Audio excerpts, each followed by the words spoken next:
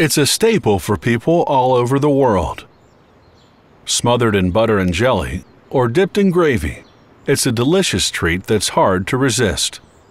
And we're willing to bet you can't resist the opportunity to find out what goes into the making of your daily bread.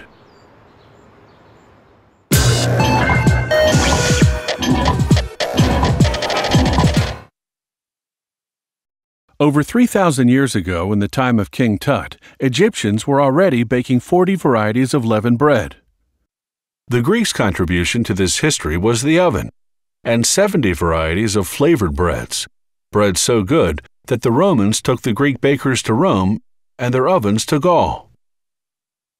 By the Middle Ages, bread had become the primary food of Western Europe.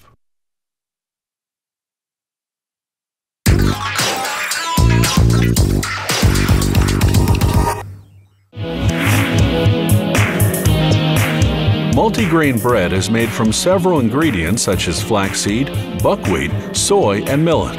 This protective grill prevents foreign matter from accidentally falling into the recipe mix, a recipe that calls for half a ton of flour. The ingredients, ground in a mill, are kept in these 36 enormous containers.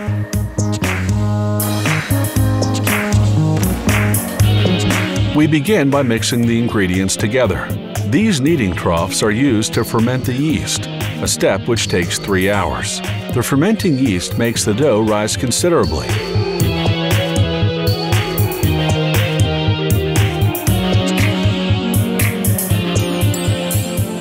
This huge mixer kneads the dough for about 8 minutes.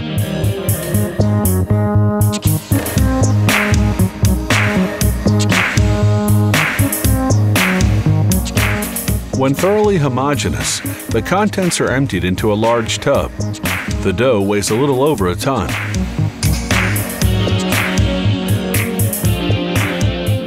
The dough is loaded onto a slide situated above the dough divider. At the bottom of the machine, a small hole allows the dough to escape. 2 mechanically operated arms cut the dough pieces into equal lengths. It forms 192 of these a minute. The dough then falls onto a conveyor.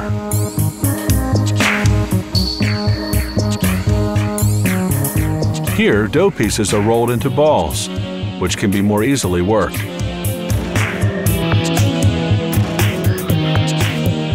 The dough balls are floured to prevent them from sticking during their transport and when they're molded. Here, the balls of dough leave the divider and go to the molder. During transport, the dough can rest, allowing the yeast to act.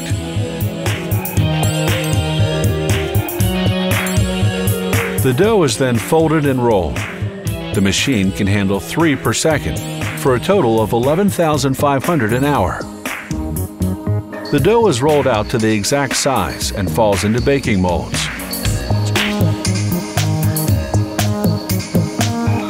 Here we see the making of hot dog rolls. These little dough balls have to be shaped lengthwise and fermented before molding.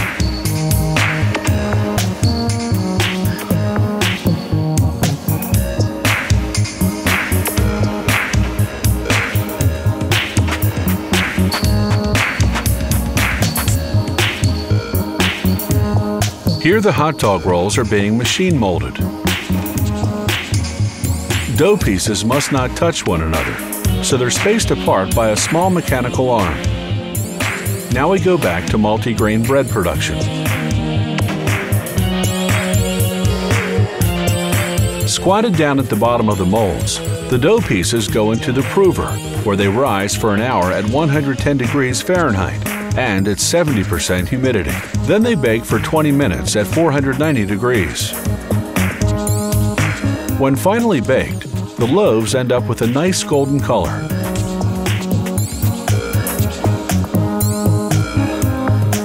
A vacuum system draws the loaves from their molds.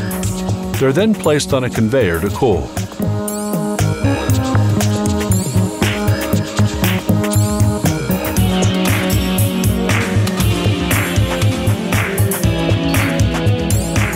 A guidance system takes care of carrying the breads to various sections of the bakery.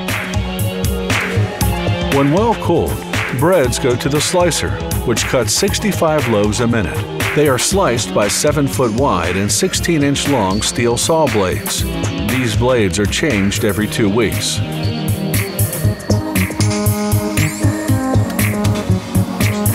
Sliced loaves are automatically packed at 65 per minute. They're now ready for shipping.